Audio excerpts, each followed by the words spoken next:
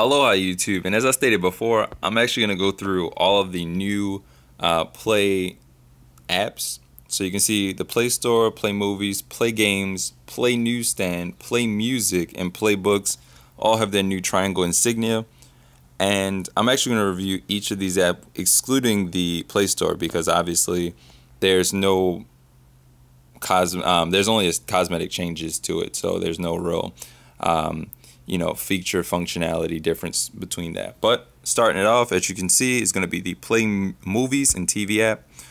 And upon booting this bad boy up, you'll actually see that essentially you'll be greeted with this nice one-time 75% off movie rental, depending on what country you're in. Certain countries will actually have like a buy one, get one free movie.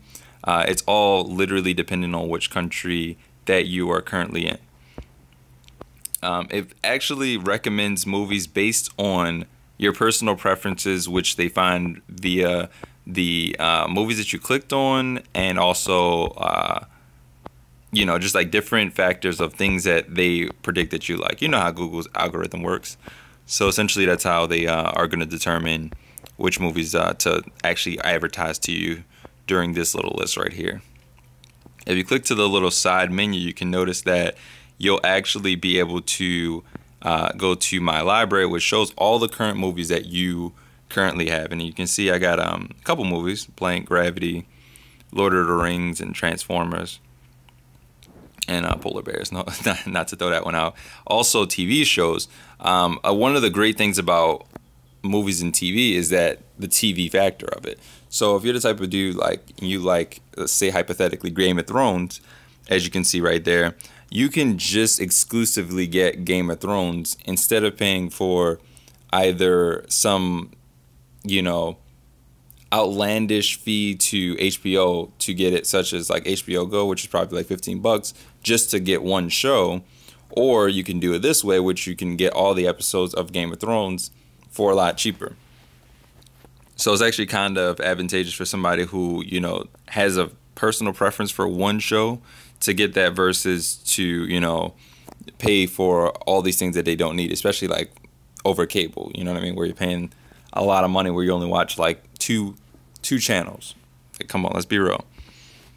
The wish list is you can add any movie or show that you want to potentially purchase in the later times right there.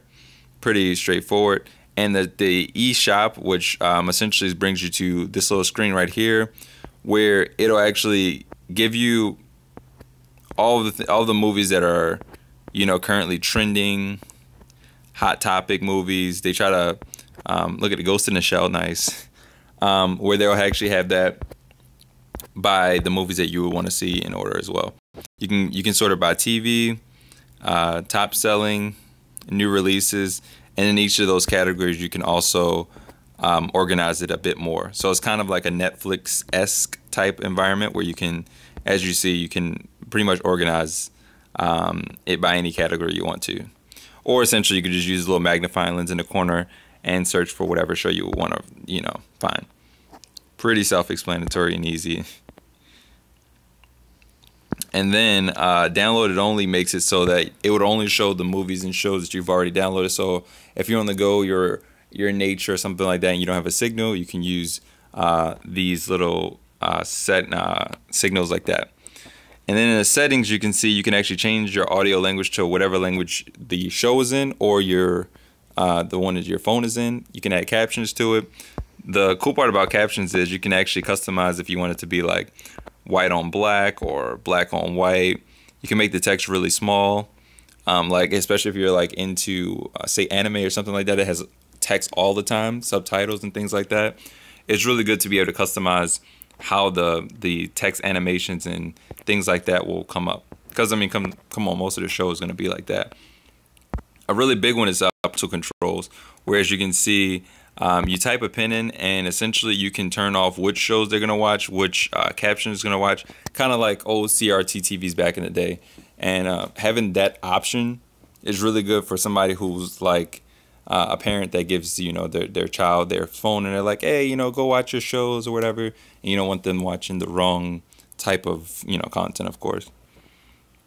This one's really good. Enable info cards. It's essentially like Google Now and Tap like that, where it'll show you info based on the people that you're watching. Enable binge watching. Let's be real. That's pretty much a direct derivative of Netflix. And my shows, my wish list. We already went over that. And one of the coolest things is like if you're living somewhere where it's like restricted in terms of your data usage, it'll actually start to tell you like, hey, you're using a lot of data, you might want to switch to Wi-Fi and things like that. So it's really cool. And you can see my device is the Huawei 6P Developer Edition. And yeah, and that's pretty much the good, nice round overview of the Play Movies and TV app. I would definitely advise it for somebody who is in between, which app should I get? Am I really a Netflixer? Am I a Hulu?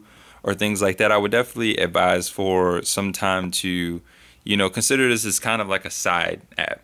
It's not really, it doesn't really have enough, I would say, content yet to be the main app. But definitely, if you're the type of person you just want to watch one show or a couple of movies, definitely this is a perfect side companion app to do that. And that's how Google Now and Tap looks. So this is just a quick overview. I hope you guys have an excellent day. Remember to comment, rate, subscribe, and have an aqua day.